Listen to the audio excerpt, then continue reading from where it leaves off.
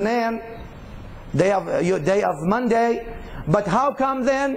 How come Yawm al-Jum'ah is then more honorable? Day of birth of Adam, more honorable, it's more glorified, and there are special ibadas in Yawm al-Jum'ah. There are no special ibadas in Yawm al-Ithnain. Well, first of all, Eid and glorification of any day is really relative, in the sense of what? Number one, of course, there are special days and special times where things are glorified. But really, any day you do not disobey Allah in it is a Eid for you. A day, any time you do not violate the codes that Allah subhanahu wa ta'ala mandated on you, this is a Eid for you. The Eid is not a day where you dress good and you put your good smells on and you walk. The poet says, لَيْسَ الْعِيدْ لِمَنْ لَبِسَ الْجَدِيدْ إِنَّمَا الْعِيدْ لِمَنْ طَاعَتُهُ تَزِيدْ.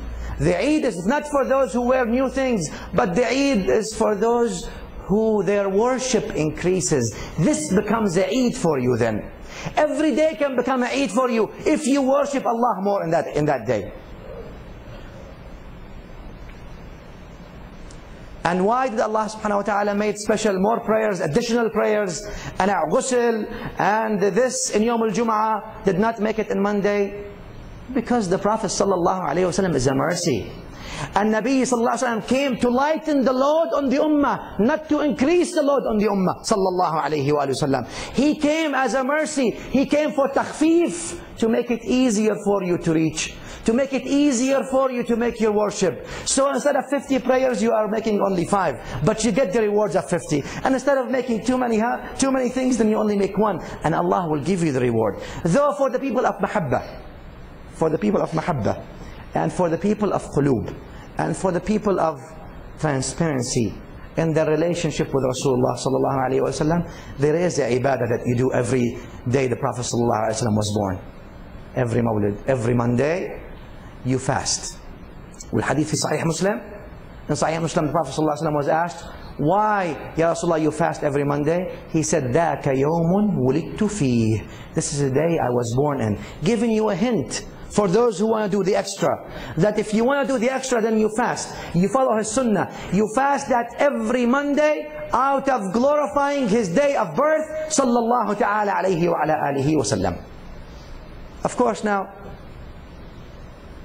there are differences among the scholars. When was he born?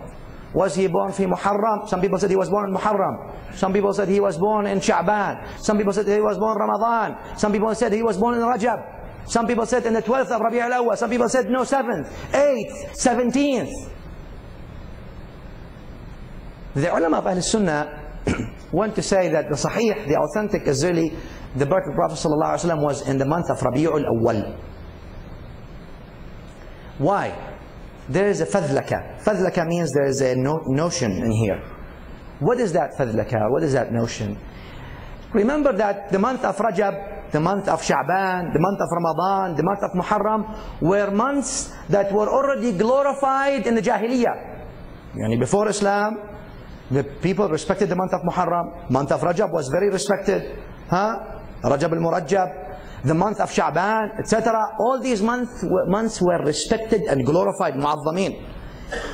And as if Allah subhanahu wa ta'ala willed for the Prophet sallallahu alayhi wa sallam to be born in a month that was not known to the people before to be glorified, so it becomes a special month that is glorified only because of him sallallahu alayhi wa sallam. So that people do not think that the Prophet is glorified because he was born in Muharram or he was born in Rajab. No, no, no, no, no. Because time and places do not honor the Prophet sallallahu alaihi wasallam versus the Prophet sallallahu alaihi wasallam, an-Nabiyyul A'zam. He is the one who honors the times and the places by his existence, salawatullahi wa salamu alaihi wa alihi.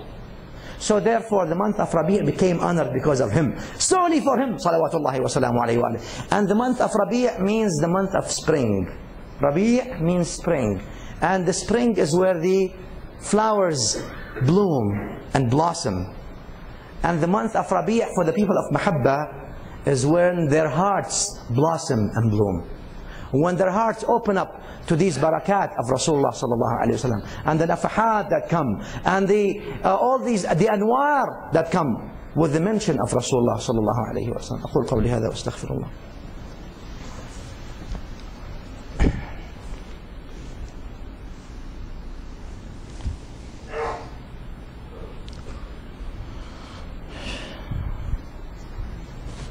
الحمد لله حمدا كثيرا كما أمر، وأشهد أن لا إله إلا الله وحده لا شريك له إرغاما لمن جحد به وكفر، وأشهد أن سيدنا مولانا محمد صلى الله عليه وعلى آله وسلم خاتم الأنبياء المعتبر.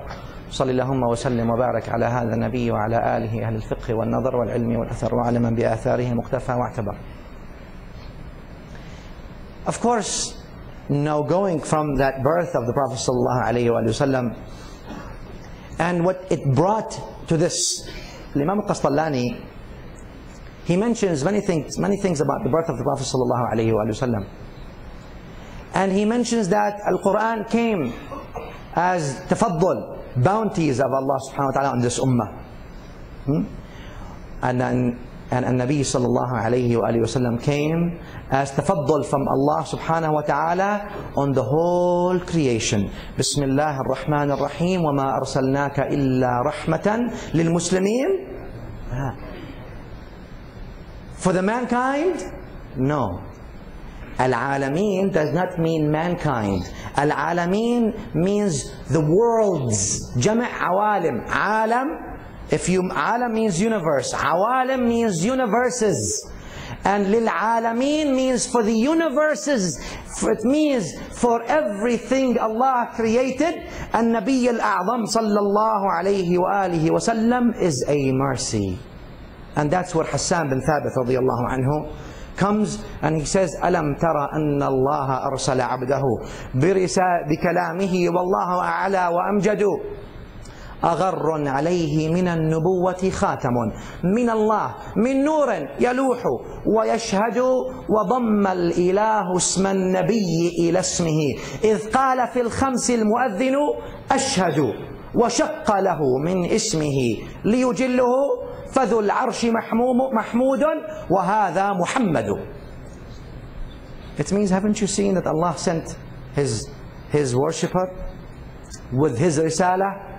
Agharrun. He has this nur and the seal of prophecy on him. Min Allah, from nur that is shining to bring light to the souls and to bring light to the believers, where the hearts of the believers look up to him and aspire and are gravitated by the nur to the mahabba of him and then to the mahabba of Allah subhanahu wa ta'ala. وَشَقَّ لَهُ. Now وَضَمَّ الْإِلَهِ. And then Allah put the name of Muhammad sallallahu alayhi wa sallam next to his name, when every time, 5 times every day, when the muaddin says أشهد أن لا إله إلا الله وأشهد أن محمدا رسول الله وضم الإله اسم النبي إلى اسمه إذ قال في الخمس المؤذن أشهد وشق له من اسمه ليجله.